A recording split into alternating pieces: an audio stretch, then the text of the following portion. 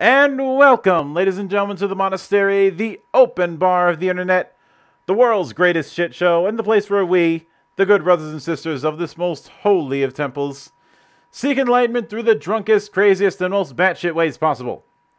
I am your one and only gaming monk, better known as Mildra, and with me I have a couple newcomers to the temple. The two parts of the double-headed monster that is Apotheosis Studios, coming out with the successfully funded, even though I don't think it's finished yet, warlock themed campaign, The Red Opera. On one hand, we have Jamison Stone, and on the other hand, in the blue corner, we have David Granjo. How are you two doing today, man? Oh, doing fabulously. Absolutely doing really fabulously. Well. Yeah.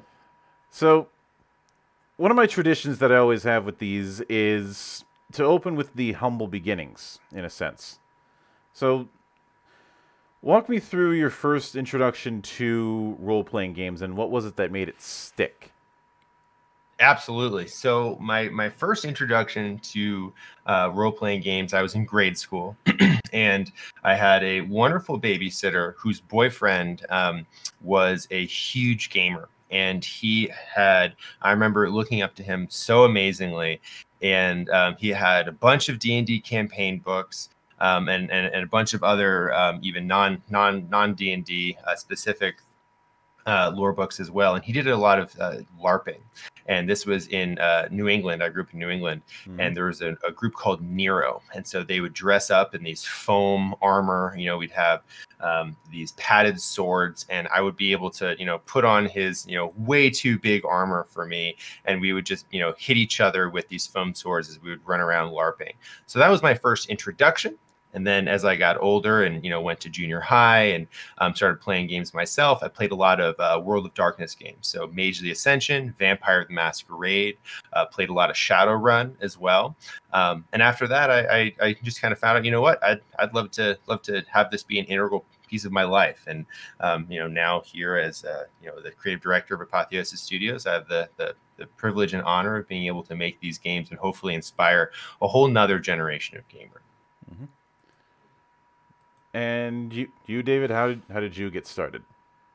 Actually, for me, it was really recently. It was actually in the beginning of the Red Opera, because I was born in Europe, in France, mm-hmm. and I'm still in France. But all my education was done in Portugal, and in Portugal, the place where I lived, we didn't had a lot of access to D&D books. It was the typical Monopoly games, those kind of games, and then the usual video games. And I think when we start the Red Opera that Jamison, when he came with the idea to do this project, it really took like a month for me to really understand how, by going to stores, buying a couple of D&Ds, talking with people around me, talking with Jamison in the team, and really understand how this plays. And now I'm really fascinated of how I was never exposed sooner to this world, right? And actually surprised, because here there's a lot of resources and a lot of stores only dedicated to D&D. I was so fascinated by getting to know this world, and now with the Red Opera, I really want to get more into it for sure. Yeah. Mm-hmm. And David's been a huge video gamer for many, many years. And that's one of the main focuses of our studio as well. And we're working on a project called Shadow of the Moon, and have been for many years. That's a graphic novel and indie video game. And so mm-hmm. for us to be able to take the art style of kind of a AAA indie video game studio and apply that to Dungeons and Dragons and more of a 5th edition style open-ended RPG setting, tabletop RPG setting, I think really adds a very unique artistic perspective to the work that we're doing that you don't see in a lot of other E5 books and campaigns and settings. Yeah. Now, with then the video game part is always going to be interesting to me because it's funny that a few decades ago there was the idea of integrating video games into tabletop was very frowned upon in large swaths of the community, and that's significantly changed over the years. Um, you get well to use an example. I distinctly remember people lamenting that third edition was being turned into Diablo, which if you know your history with D&D and Diablo is completely hilarious. Yeah. um, but with that in mind, talk to me about the origins of the Red Opera project. How did it come about? Was it a case where it was a campaign setting that you had run in the past and decided to make into its own book, or was there a different path? Yeah, totally. And I'll address really quickly as well. So for us, Red Opera really is just it's a pretty cut and dry campaign and setting book. And Mm-hmm. now with our stretch goals, we're actually building it hopefully into the definitive Warlock guide, both for players and game masters / dungeon masters. So the influences, excuse me, that you'll see from the video game genre will be more in kind of art style. And so that will be, we use blending in some, 3D animation, a lot of Photoshop, using, DayZ and a bunch of other really premier and cutting edge, 2020 technology that, Wizards and other game companies just don't have access to or choose not to use. So this is, strictly a D&D book. There's no real video game overlap, at least not yet. Who knows? Maybe someday in the future. Mm-hmm. So the Red Opera came about actually with Rick Hines. He's our lead writer on the project, and one of our team members at Apotheosis Studios, and Drake Mephisto, who is the frontman, manager, and lead singer of Dia Morte, a heavy metal rock band, an operatic rock band based out of Chicago. Both Rick, Drake, and I think also a couple of the other band members were in Rick's apartment, just kind of hanging out. I think it was like a Friday night. I'm sure, drinking some whiskey or something, and just kind of talking about gaming and enjoying good geeky stuff. And they saw a copy of our last book, Apotheosis Studios' last book, The Last Amazon, sitting on Rick's counter. I don't know if it was his coffee table or up on his nerd altar, where it is now. And they were talking about this campaign that they had conceived of called the Red Opera. And the Red Opera is based off of this very operatic, kind of larger than life tragedy, war love story, which it is now and has been built into now. Mm-hmm. But that was found originally in Dia Morte's second album by the same name, the Red Opera. Mm-hmm. And so through the course of the evening, they, along with Rick Hines, the lead writer of this project, really crafted this idea of, wow, we can take this story that we've created and we can work with Jamison and David at Apotheosis Studios to turn this into something truly magnificent. And so we then and this was, probably a year and a half ago, we all kind of came together and brainstormed how we could take this kind of rough idea that they had at the time and then build it into something much larger. And Rick Hines, again, the lead writer, did a really fabulous job, along with Pat Edwards, another one of our writers, and he did a lot of our campaign and encounter setting and design, to turn this from just kind of a story concept into this full-fledged campaign and setting. We now then, with the help of other writers, some of whom are actually relatively well known in the industry, with our stretch goals into turning it into the Warlock definitive guide. So that's kind of the basis of how this all came to be. Now, I remember seeing Warlocks in in earlier editions, and they were kind of relegated to the back burner.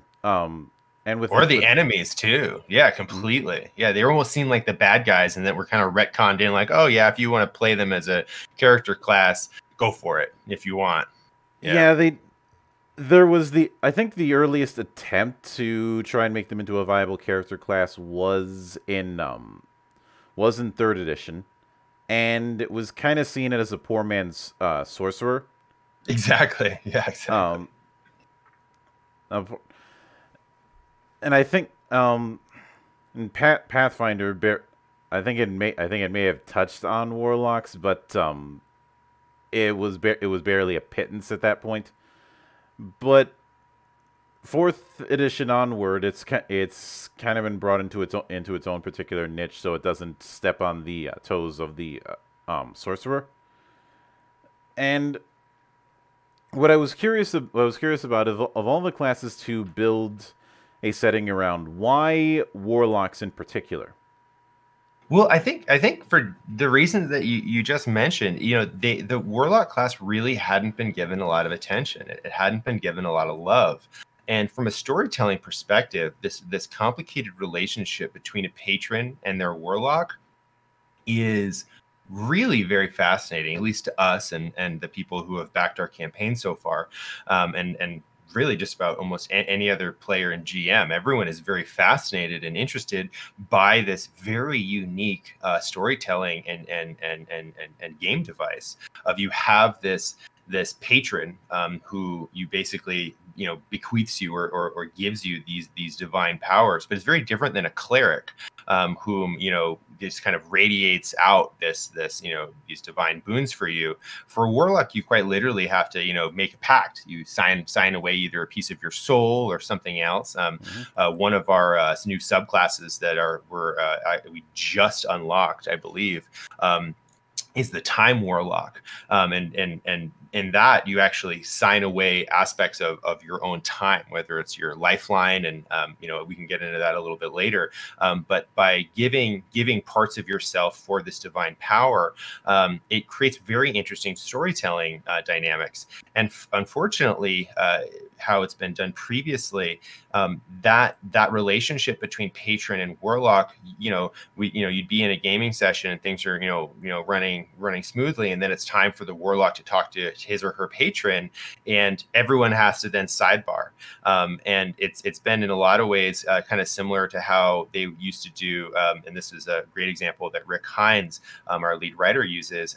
I'm also a shadow runner. And it's one of the things that Rick and I, really enjoy kind of geeking out over is Shadowrun. It'd be the same way for hacking. And so you'd have, a hacker and they'd be like, okay. And then the GM and the hacker would kind of go off and they just kind of do their own thing for a little bit and then come back to the group. Well, we really want to actually bring that to the whole table and to the entire party. So in our campaign and in our setting of the Shadelands, anyone, literally any character class, any race, can have a patron, a temporary patron in this land. How we've conceived it story-wise and with the mechanics of this game are that here in the Shadelands, the veil between worlds is much thinner. And so you don't have to be a full-on warlock to be able to have a patron. You can create these temporary packs, and they can be open for other people to overhear. And some of them are not. You still have to sometimes, step aside and, kind of have the veil come down and, do your cone of silence GM session.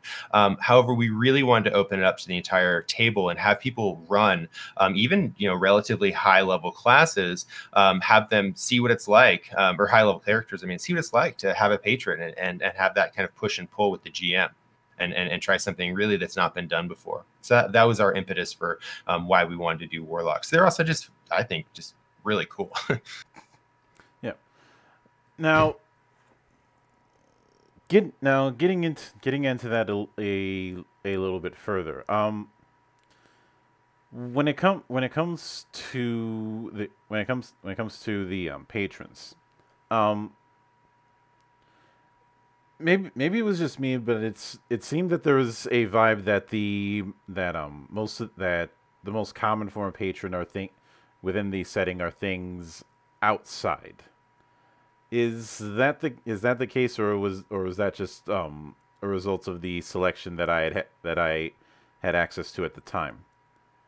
Yeah, so I think that a lot of how that'll come down is how a game master slash dungeon master wants to run their campaign. Mm-hmm. So patrons are this really interesting thing. You can have the old ones. You can have, those the plane walkers, those from beyond the veil. There's really, like, this is a storytelling device where you basically can have like a nameless Eldritch energy entity who has, maybe doesn't even understand the machinations of human, even potentially human consciousness, but is able to give you a boon. Or you can have something that is, some sort of like spirit of the forest, if you want. I mean, you can really go any way with it. And so the beauty of this, particular relationship is it's only limited by the creativity of the actual, storyteller. Now, because warlocks had been such a neglected class, I think that things had almost become a little cliche and a little like tropey almost, where they were just like all like Eldritch horrors or Lovecraftian tentacle monsters, which are still cool. Don't get me wrong. We have plenty of that in our book as well, but that's only one subset of what some of these entities can be. Mm-hmm. For example, Majin, who's one of the primary kind of protagonists and maybe antagonists of the story, he is this kind of the personification of this like Eldritch energy that as he embodies human form, and it's even this character is asexual, he just chooses to come in as a human for this particular story arc. He's never had food before. He's never eaten, had to have physical nourishment. And so he has kind of like a low-key obsession with food. And it's just this very interesting, and had never even conceived that it would have been a thing, and doesn't understand it at all. And so to be able to have that play out throughout the arc of the story as a patron's arc, and this is a patron made manifest in flesh in the story, we're able to really play around with that dynamic of what are patrons, where do they come from, what are the possibilities, and to give that foundation to GMs where they then can make their own patron. And one of our stretch goals coming up, I think it's this like 2 or 3 stretch goals from now, is an entire fully fledged out chapter on patrons. So you as the GM can actually make your own patron, and we'll have some samples of, here are some really great well balanced patrons, here are some packs, here are some boons that you can use, but like this is how you can be educated as a GM. And not that all GMs need this, but if GMs are not used to running warlocks and not used to creating patrons, again, having this resource is incredibly invaluable for them to then be able to craft an incredibly compelling patron for their warlock. And also being able to work with the player who has created and rolled this character to kind of understand what they're looking for too. And it's this really cool co-creative process where they can form this relationship and form these characters together. Now, I want to shift gears a bit to talk about the particular way that the book is presented, at least in the pages that I had access to, and the main thing that I saw with it is, and obviously since it was brought up in the introduction, a significant amount of Diablo influence. With how there's these different assorted sketches throughout the book, almost like you're reading through somebody's journal. Was that one of the visual design goals that you guys had? Yeah, so this is a perfect question for David Granjo, our lead artist. We all love Diablo. Rick, myself, David, we're huge fans of Blizzard and Diablo, and definitely have drawn influence. But yeah, David, please take it away. Give us some of your design inspirations, some of the Diablo inspirations, and some of your overall goals for the visual representation and the artistic direction for the Red Opera. Yeah, for the visual design of the book, I think it came about when I was doing the D&D research, and I was talking to a friend that he's a huge fan of Cyberpunk. Actually, he's impatiently waiting for that game, and he was really happy when I told him like, "Oh, I'm working on a new project. It's a D&D book, and while he was explaining to me, he had this book of Diablo called The Book of Cain. And I really found it interesting because it's just like side stories of the Diablo lore. And they came with this really interesting design of sketch. I think it was like early sketches of Diablo 3, I guess. And then when we were designing the pages and when we were defining the art style, we were leaning into this kind of sketchy style. Sketch style, with with paper textures that could look like you said, like a journal, like somebody's journal. And it was actually something that I was really looking forward to a long time ago, like to dive into a style like this, and get into it, because it's really interesting. Because for me, being like kind of like a outsider, I could like bring the artistic part of like visually more into the AAA game style, and comic book. So I think it was a nice blend of merging these two worlds, which is a D&D with kind of like the art book styles. So yeah, the style came about with lots of reference from Diablo, also from Darksiders too. Darksiders was also a big influence, because I have a lot of art books here in my shelf, and Darksiders, God of War are really like the influences that were brought into the making of the layout pages. Yeah. To kind of follow up on that, the other thing that I did want to ask is on the design of the particular maps. Now, it's funny that you mentioned Cyberpunk, because I do want to dip into that for a second, because I don't remember when this was said, but I remember at one point Pondsmith said that he designed Night City almost theme parkish, and admitted to using SimCity for part of his map, for part of the design of the city layout. When it came to designing the look of the Shadelands, were there any particular bullet points that you had nailed down from the get-go as far as what needed to be emphasized? Yeah, so the Shadelands came about with our environmental artist, Carlos Osorio, and he does a really great job by breaking down of how a city should work, because he's also taking he's also in school, like doing industrial design. He really understands like how form can follow function. Now, the way he designed it was really after reading the book. And I think Rick Hines had a really rough sketch of Yonkath at the time. Yeah, it was like the digital version of a back of the napkin sketch.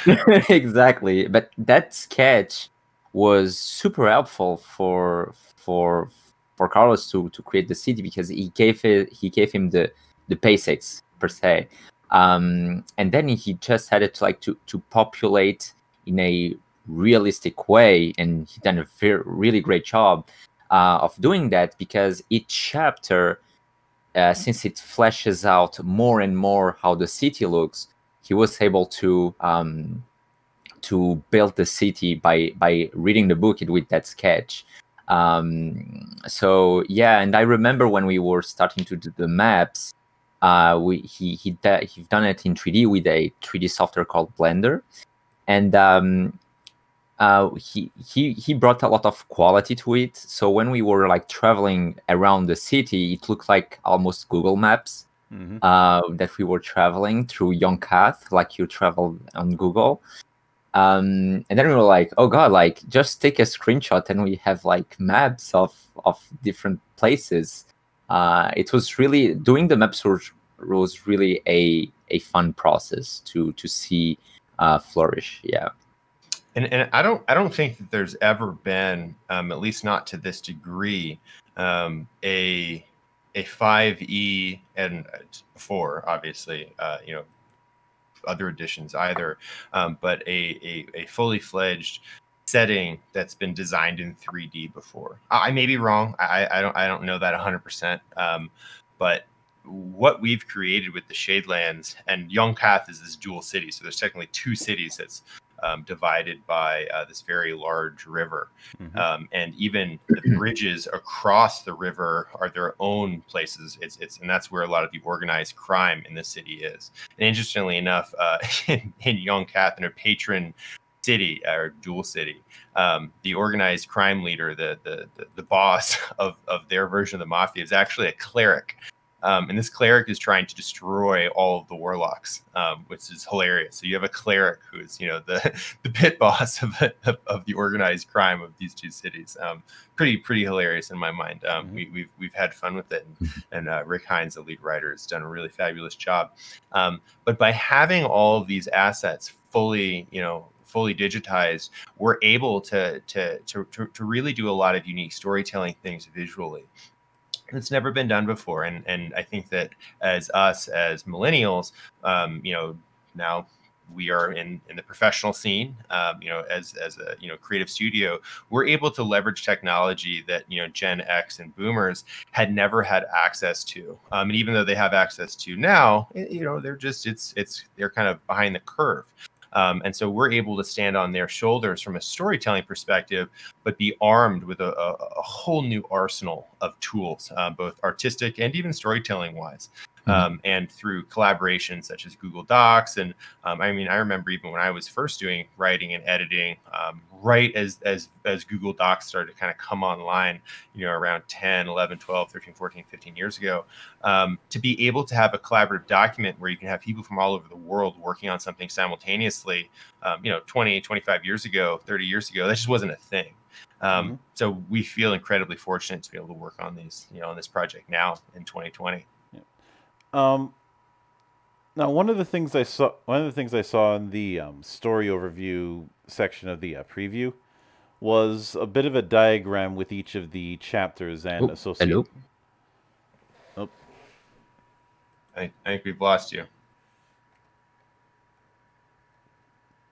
I think we lost him. Oh, sorry Sorry about that.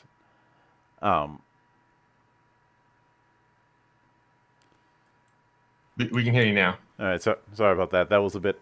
For some reason, my ping had spiked again. But what I was saying is that when it comes to now you're going with unless I'm mistaken, you're going with 10 chapters, so 10 core adventures and a handful of associated side quests throughout the campaign. Exactly. Yeah. And yeah. One of the questions that I have on this, and I may have to explain this term when I get to it, is: would it be fair to say that the side quests are arranged in a kind of tiers and tentpoles approach?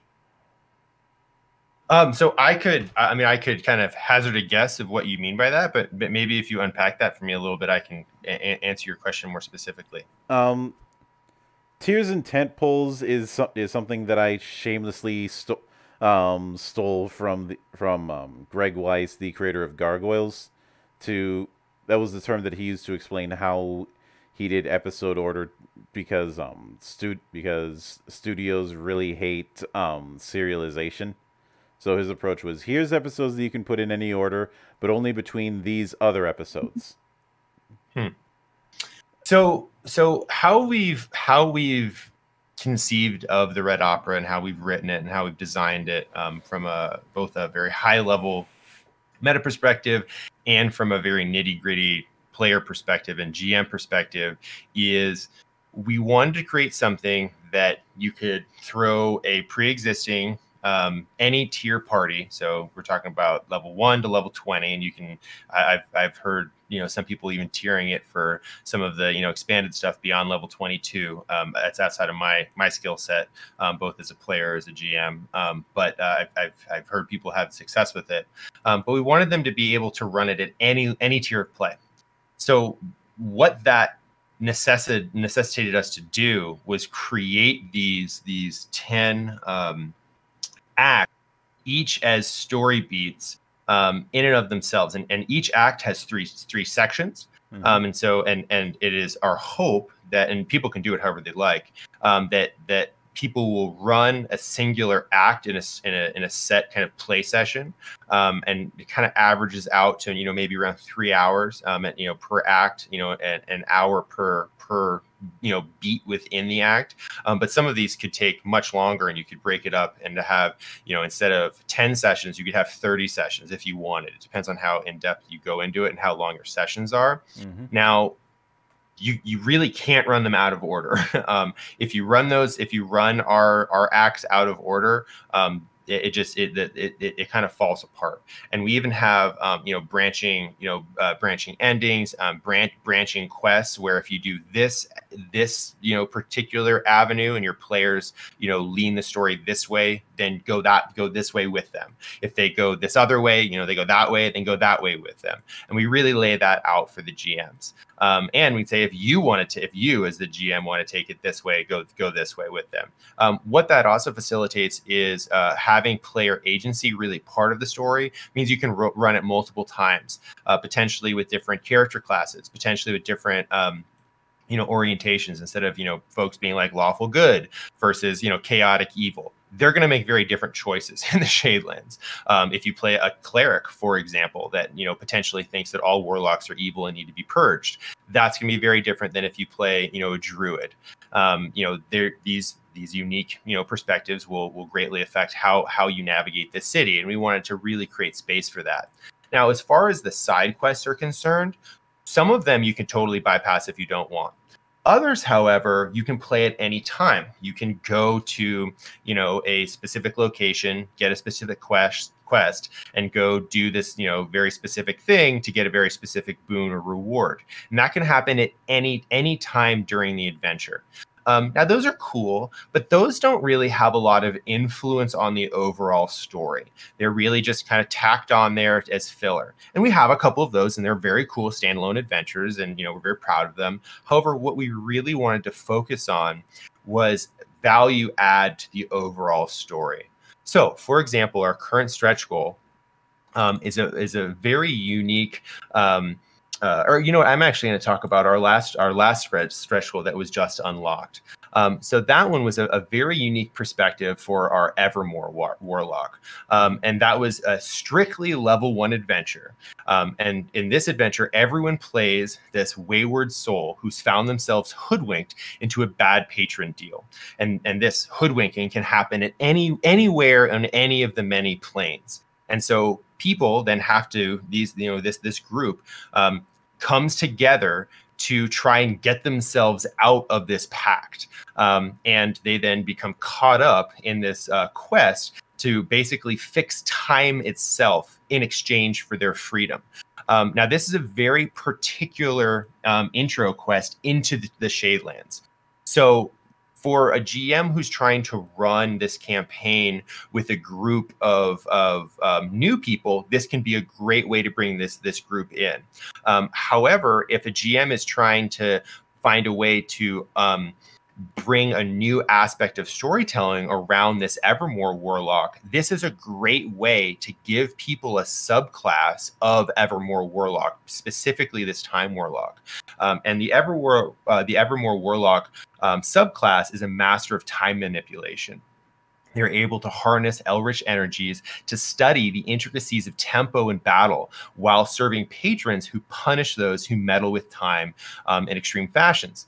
So anyone can start the game using this class. And when they do, and when they go through this side quest, it then is unlocked for any character after completing the side quest. So we wanted to give people the option of, let's say they play a cleric, they play a fighter, they play a rogue, or they play a paladin, and they want to kind of get their feet wet, as it were, with some warlock subclass. They can run this very specific quest to then get this patron subclass, and you can be able to run this at any level, but it's a really great intro into the world. So I don't know if that 100% answers your question about tent poles and that situation, but that's at least how we have conceived of our side quests and our kind of expanded story arcs. All right, I can definitely go with that. Now, when it comes to some of the adventures, I'll get the obvious part. I'll get the obvious part of this question, because this is really going to be a two-pronged one. The first is, are there going to be any chapters, and you don't have to name specifics, that are going to be using dungeon maps? Great question. So Rick Hines and I, and again, he and I were, kind of cut from some of the same cloth as we were coming up in the gaming world. A lot of World of Darkness, a lot of theater of the mind style storytelling. So I love dungeon maps. I love minis. We actually have some amazing minis that were custom created for us by Anvil Custom Miniatures. They're as both as an add-on on our Kickstarter and part of some of our higher loot tiers. Absolutely fantastic. We have an unboxing video, which I highly encourage people to check out. As far as the actual dungeon maps themselves, we've had a lot of people ask us to create them, and we very well may as a stretch goal. That's something that we saw as a supplement that we could always do later if there was enough requests / demand for it. For us, we really wanted to create a setting from this theater of the mind perspective, where the GM would step up and craft this story.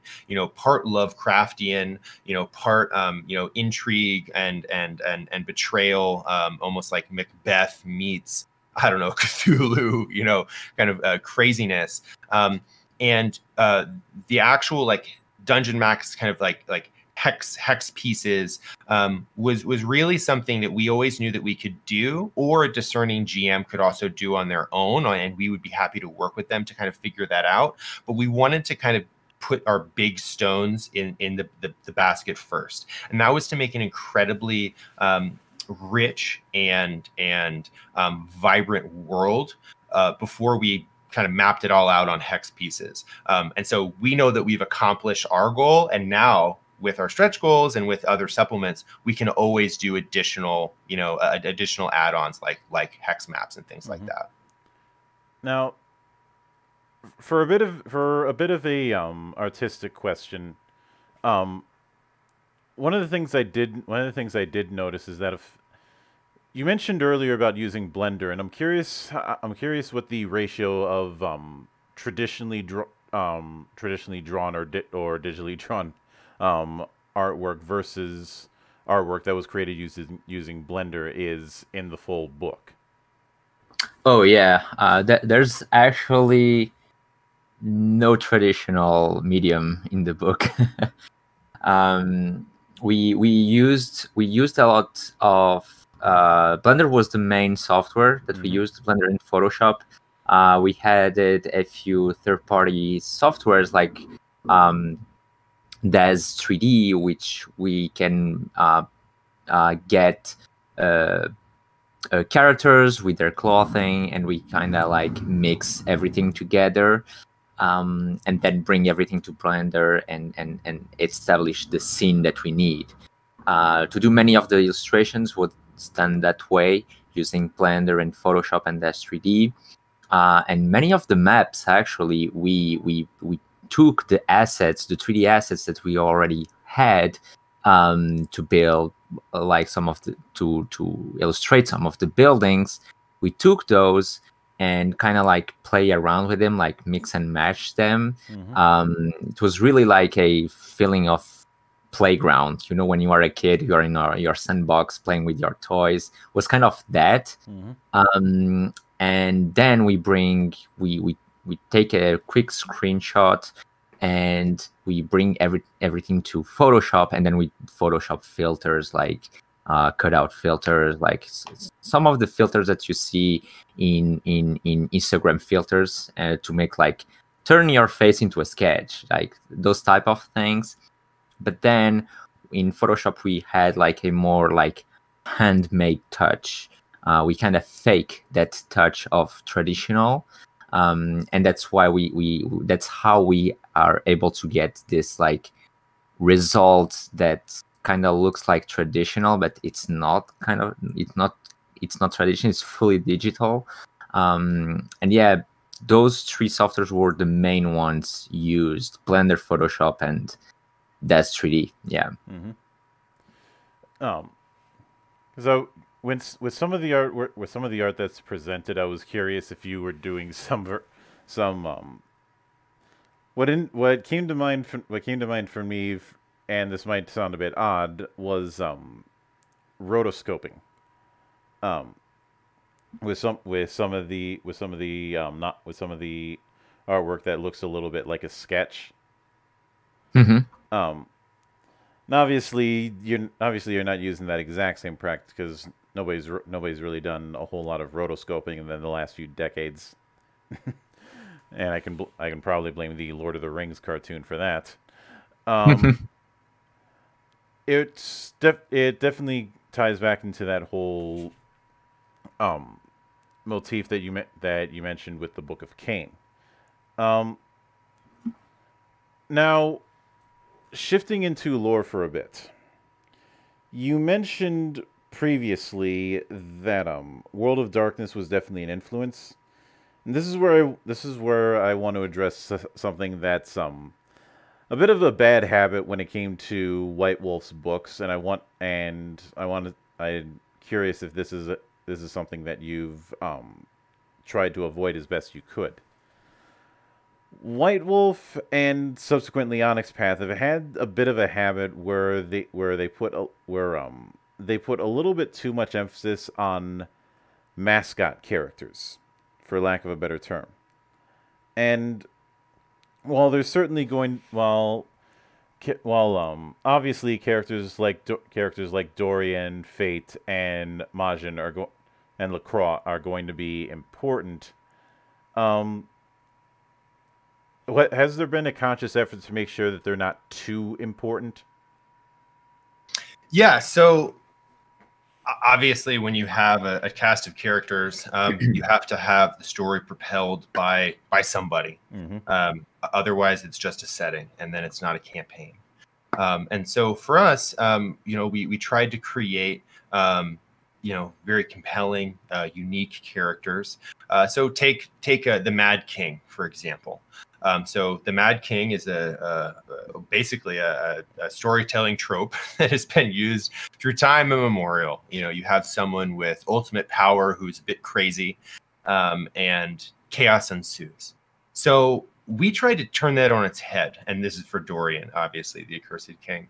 We tried to say, okay, so what would it be like if we had a person, a very charismatic leader, who saw a lot of young patrons getting I won't use any profanity in the monastery, but getting we'll say screwed over by some patrons, and getting the bum end of a patron's pact. Mm-hmm. And within a warlock run society, or not even society, but the city, this mecca for warlocks, patrons are genuinely or generally not necessarily great. They don't have their warlocks best the best ideals in mind. They're really very selfishly motivated, and so if they can get a very one-sided deal, they'll take it. At least how your average patient. And again, this is different than some of the deities in 5th edition that would be more benevolent and be more akin to gods. Some of them good, some of them bad. But your cleric class, you can genuinely trust that those who give a cleric their powers are usually pretty good. But patrons can be neutral, can be bad, can be good. They're all over the place, and usually are somewhat chaotic. And so Dorian stepped up and said, hey, I'm going to be the arbiter of these deals in my city. I'm going to make sure that young patrons don't lose their souls. I'm going to make sure that I balance the scales, and I act as almost like a lawyer on behalf, and a judge and jury on behalf of these young warlocks, to make sure that these these kind of outcasts aren't taken advantage of. And so he balances, mediates, and negotiates every single patron pact in this city. And this is a huge metropolitan area, with people from all across the plains coming here. That would 100% weigh on a person's psyche. I don't care how much internal fortitude you have. You can roll 20s all day long, and that's still going to take its toll. And so we see throughout the arc of the story where Dorian is kind of accused of this accursed king and this madman. But when the players and the party actually meet Dorian, they find him incredibly composed. They find him and this is not, mild spoilers, I guess. It's not that much of a spoiler because this happens relatively early on in the story. But they find that this person who's been propped up to be this mad king in this trope really is not. And it turns this character completely on its head. And then you understand why his psyche is starting to degrade, why his mentality is starting to fray. And so because of that, we've been able to avoid a lot of the storytelling cliches and kind of tropey nature of these characters. And that's just for Dorian. And we've done that for all of the main characters, whether it be the Knight Captain LaCroix, whether it's Fate the Shield Maiden, or Majin the Betrayer. And we almost try to have fun with it. I mean, Majin, in his title, is called the Betrayer. I mean, I'll give you one guess at what Majin tries to do to you, right? But you then find out that it's, to whom is he betraying? What does betrayal really look like as a patron? And it's on the surface, again, people usually, we're so used to, whether it's White Wolf or D&D, all these things, a lot of them are very cookie cutter. But again, as a young team of millennials, we're able to stand on the shoulders of these storytelling giants and really evolve the practice of storytelling here in 2020 and do something different. And I think that's why people are resonating with the Kickstarter, why they're really resonating with the project. And we've been able to pass out to all of our beta readers and beta testers the entire campaign. And people have played through it from all different variations, different levels, and different party casts. And we always hear back the same thing. No one has ever made anything like this before. And I think that people are going to be really, really surprised by what they see and what they play through and the experience that they have. Yep. Now, since you mentioned one of the pillars, the other one that I did want to ask about is Fate, because given the role playing hints in that one. When it comes to that particular character, I could see the potential of that character becoming a GMPC. But was that something that was ever brought up internally when writing the campaign out? Totally. Fate's a hard one. So Fate has she is really ultimately kind of one of our main characters. She's with the party for the vast majority of the experience. The way that you put it, like a GMPC or like the GM's character, basically, it can be in a lot of ways if the GM wants to play it that way. Another way that a lot of our GMs and Dungeon Masters have played it are, instead of having the GM choose, really allowing the players to choose, and that Fate can react. And we have this throughout for her storytelling tips throughout each act. If your players do this, you have the option of doing this, or this. And then we say, if you do this, we'll just to make it easy here for the interview. Like if they do A, you then have 1, 2, and 3. If they do B, you have like B 1, 2, and 3. This isn't how we present it, but so basically, there's like certain categories of options to go. The GM can just be like, I'm railroading, we're going this way if they so choose. But we wanted to be able to have player agency really take part in this almost. And it's not exact same, because it would be ridiculous. Our book would be like, 1,000 pages long, but almost like a choose your own adventure a little bit, where the players really can actually have some agency and make some choices. And so fate a lot of the time says, I don't know what is the best, the best route, and then letting the players choose, and then fate kind of then guides them to that next location. And if the GM wants to railroad it, and the GM, he or she has something very interesting set up, they totally can do that. But we really wanted to have it be based on really where the players wanted to take their story, and where they were most compelling to go, within the Shadelands. All right, I can definitely get behind that. Now, when it comes to the player end of things,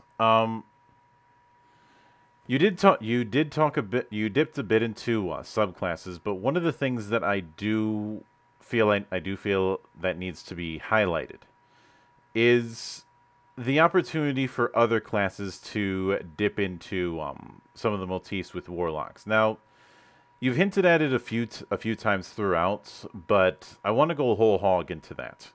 So, what can you tell me about how that particular kind of thing is going to work for non-warlock classes? Totally. So, again, kind of as we addressed previously, a lot of times the warlock patron relationship is exclusively just for the warlock class, and that's a bummer for non-warlocks. And sometimes people just want to try something new, and maybe they'd roll a level 1 warlock, or bump it up to level 5, or whatever they want to do, just to kind of try it out. But I'm not sure about everybody, but I know that I get attached to my characters. I like them a lot. They almost become kind of extensions of our ego persona in a little bit. We want to kind of delve into that patron relationship. So again, within the Shadelands, how we have it from a storytelling perspective, that veil between worlds is very thin. And because of that, any class can touch into that relationship.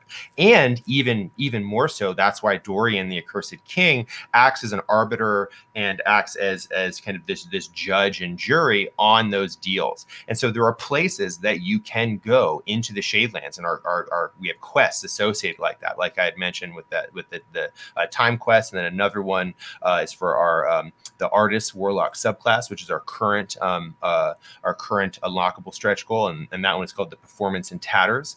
That really focuses on more kind of a horror aspect of some of our storytelling, where people can go and pick up these subclasses and pick up these patron packs, even if they're only temporary, even if it's only during their time in the Shadelands. And that's something that the players and the GMs / DMs will have to kind of explore for themselves. We don't want to tell them, all right, you have a patron now and forever. No, that's not our place to tell you how to run your games. I don't like it if someone tries to force me to run my games a specific way. We want to give options, right? We want this to be a toolkit, like a utility kit where you can pull awesome GM things out of your belt and say, now check this out. That's, at least for me when I'm a player, what interests me the most. And so because of that, people can go, you could have a character that doesn't touch a patron at all and thinks they're all evil. And we've had people play that, and it's really fascinating to see that play out. Particularly them really joining this underground, this organized crime network, and trying to destroy the city, which is an option. We have a viable ending of this campaign, and this is not a spoiler. This is anyone who reads the book will see this, and it is a choice of several, where you destroy Yonkath. The entire city gets burned to the ground, and the vast majority of its people are either slain or redistributed across different locations. That is a viable ending, and you could play a lawfully good, or I don't know, lawfully neutral. I guess, I don't know. You're killing a lot of people, where they say patrons are evil and we want them all to go away, and we're going to do whatever it takes to make that happen. And they never touch patrons. At least they don't touch them as far as packs are concerned. They may touch them as far as fireballs are concerned. But we then also want to give a way for people to take those patron packs just to kind of try it on for size and see if they like it. And then they might be like, no, I don't actually like this role playing experience. I want to go back to swinging my sword, or, shooting my arrows, or setting traps, or whatever it is. But they don't know until they try it. And so we've created this playground, this Warlock playground, for people to really just explore and try new things and have a good time. Because ultimately that's what we think, Dungeons and Dragons and Shadowrun and, Pathfinder, all really, we're just all just trying to spend some quality time with friends, and have fun and be inspired and have a good experience. And praying for the mercy of the dice gods. Oh my God, yes. None. I cannot even tell you. I swear to God, I have had to retire certain sets of dice because I swear they're rigged. I mean, I don't understand it. I'm thinking of getting a T-shirt made that says "Jesus saves, Jesus doesn't." That's a good one.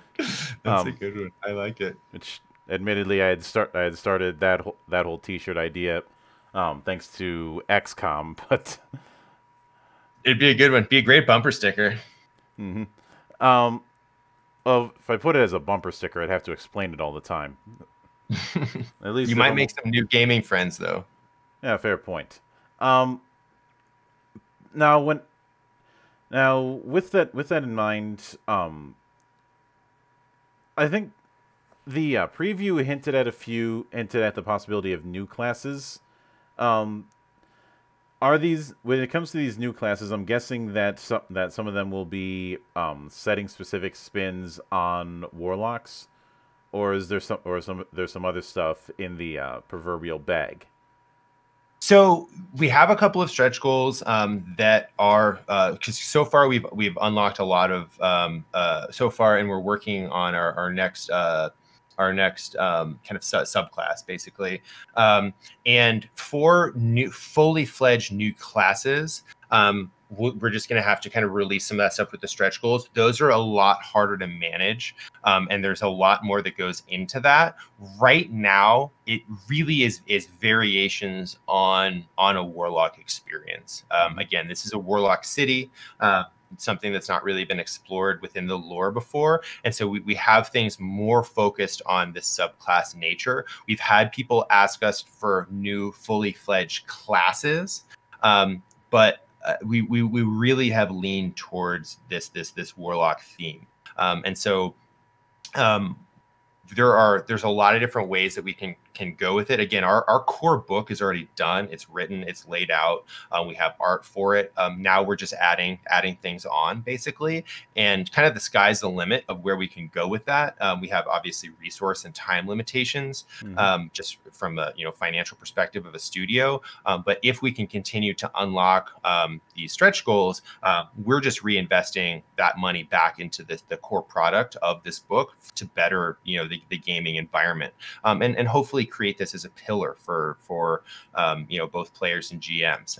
And we envision this as something that, let's say a GM has never GM'd for a warlock before, and someone is like, I want to play a warlock, and the GM's like, oh God, okay, all right, cool, like, great.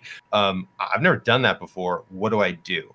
If they read this book, they will become a proverbial master of warlocks. They will be able to run a warlock and create and craft an amazing warlock experience for their player in any setting, in any campaign.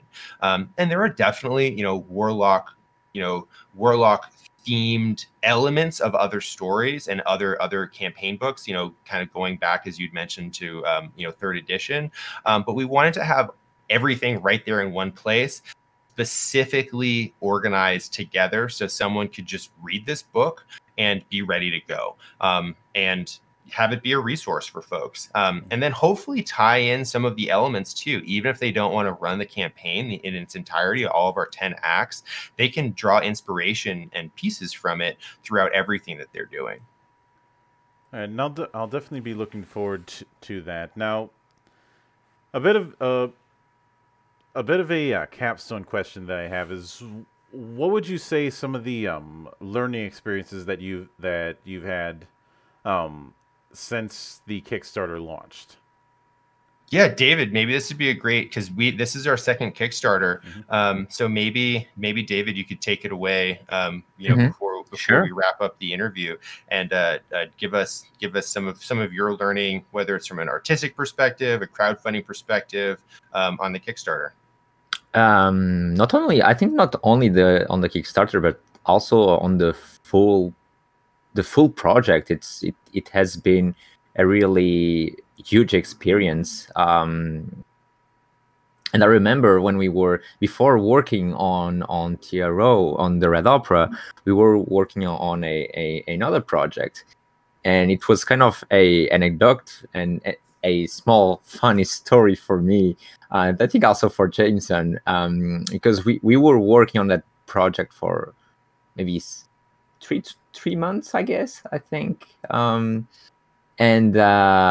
Jameson came to me and was like, "Okay, we are going to do this D&D book," and since I had no idea what it was, it's like, dude, man, like, what is that? Why we are doing this?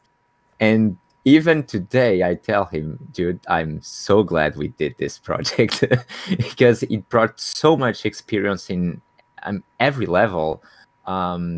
Since learning new software in the production of the book, Blender was one of them, and it's an amazing piece of software. Work managing working with improve the work on inside the teamwork was one of the biggest things we had. I think with this project was really learn more working on a teamwork, and especially in these times with the virus, like each one of us working from home, was really huge learning curve managing that. Even though we already were doing that, now since it was like kind of, no, you really have to stay home and do this, it was really huge.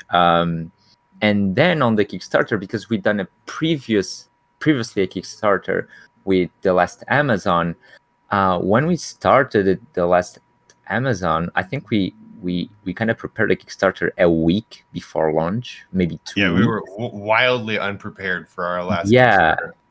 and now we were like 3 months ahead for the Kickstarter, which was a great decision, and of preparing, and also that decision came from the experience from the previous Kickstarter, because we were like, okay, like this is like a month for the trailer, another month for the Kickstarter page, another month to like 3 months ahead for marketing, for starting getting people excited about the project,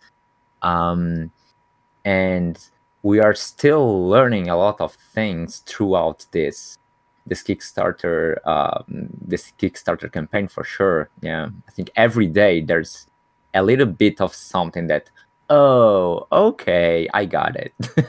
you know. Totally.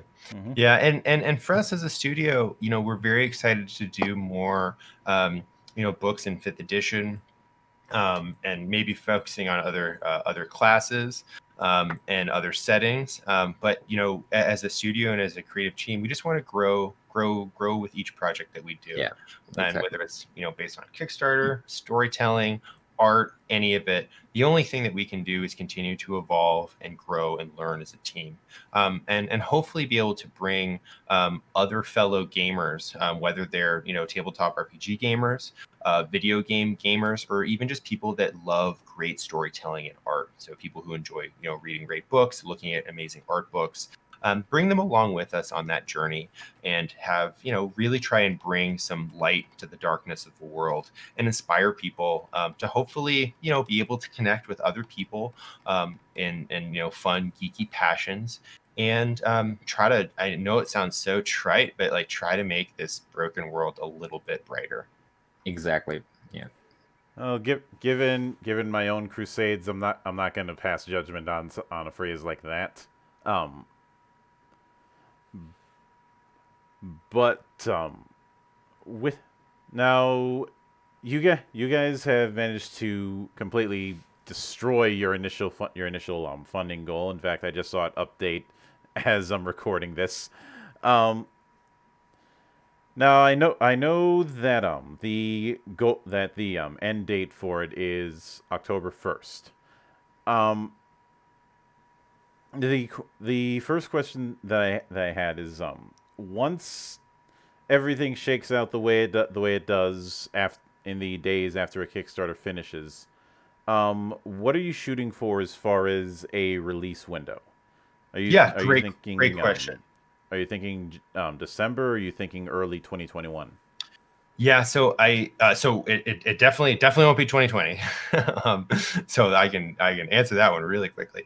Um, so the reason that we set our stretch, or excuse me, we set our initial goal very low was just to cover the print, or the cost of printing the book. So Hmm. for $10,000, we could print and ship the Red Opera, the core book of the campaign and setting. And so we said, you know what, this is what we need to make this a viable, book out in the ecosystem. That's that. For us, we wanted to make it even better. And it was already clocking in at about 200 plus pages, I think around 220 pages, which is a, solid book, solid campaign and setting book. But we really wanted to create this kind of definitive guide to warlocks. But to do that, we needed to hit our stretch goals, and so we wanted to give our community that option of, what do you want this to be? We already have the core book done. Do you want it to be bigger? Do you want it to be better? Do you want it to be more in depth? Do you want there to be more art? Do you want it to be not just 200 pages? Do you want it to be 250 pages? You want it to be 300 pages? We have material that we can write and have it not be bloated, but have it actually be useful information to fill a 300-page book. But we got to eat food, man. Like we got families to feed. Mm-hmm. And so to make that happen, we have to put it in as stretch goals. Now, with that said, every stretch goal that we hit requires extra writing, requires extra layout, requires extra work, and it's gonna push the date back. And so there's no way, as project I'm the project designer and lead creative director, that I can say, oh, it'll be done by this date. We don't know how many stretch goals we'll hit. We already have the 200 pages done and laid out. But if we, add an additional 100 pages, it could add, an additional 3, 4, 5 months just on our side of production. And then there's manufacturing, where you actually have to have the books printed and shipped, and things like that. So right now in our Kickstarter, where we have it is, I think, April-ish of so we're looking at like second quarter. Kind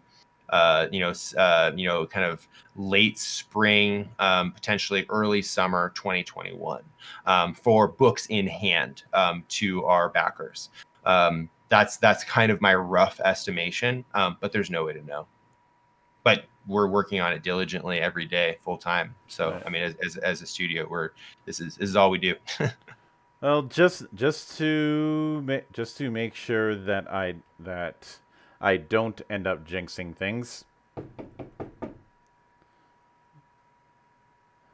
Look, I've learned not to tempt the gods of irony many times over the years, and yet I still make the same mistakes. So whether or not knocking on wood will work, I'll leave that up to you. Um, but with that said, I do want to sincerely thank both of you for taking the time out of your schedules to come onto the show and braving the insanity that is time zones to make it up to the temple. And Thank you. anytime you see fit to return, the door is always open. And as I often say around here, drinking is not mandatory, but it is encouraged. Oh, well, we 100% get behind that. Yeah. And I can say, for our perspective, we all could be doing different things with our lives, but we chose to be doing this, at great personal sacrifice, honestly, because we love gaming. And not just tabletop role playing, but we love video games. We love stories, and we love being inspired and inspiring other people. And so anytime that we can talk to other like-minded folks, that's time well spent for us. And for me, I consider myself so lucky to be able to have be a member of a team where we get to do that and share in creativity with David Granjo, with Carlos, with Rick, and with so many other people in our team. So thank you for giving us the opportunity to share our passion with other people. Mm-hmm. And it's definitely one that I'll be looking forward to in the future. And I get the feeling, given the approach that you've got, that this won't be the last time I end up seeing this kind of stuff while I'm digging through the trenches, as I always do. Oh, 100%. Nor will it be the last time that we are at your beautiful monastery. So thank you. My pleasure. And of course, a sincere thanks to everybody who took the time out of their schedule to enjoy the madness at play here. And there will be plenty more where that came from, as there always is at the open bar of the internet. But until then, on behalf of the good brothers present and not present, my name is Mildra. I am your gaming monk. Stay fucking frosty, everybody.